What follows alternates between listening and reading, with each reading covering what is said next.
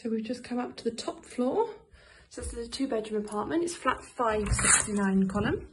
So as you come in then, the first room that you've got directly ahead of you is the first bedroom. So as you come in, you've got a modern bed frame. You'll see in your mattress with a window to the front of the building. You've got this bookshelf and storage drawers. And then you've got desk with chair. And then this one then you've got your built-in storage. You've got a hanging rail and space for storage of things like suitcases and shoes. So as you come out then, back into the hallway.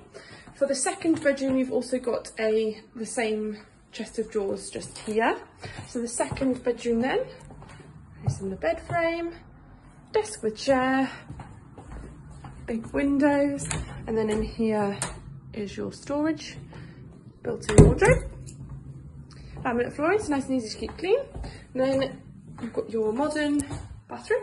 So you've got a hand basin, you've got a mirrored cabinet on the wall, towel rail, your toilet, and then you've got your bath, which has an overhead shower. Shower head's just there.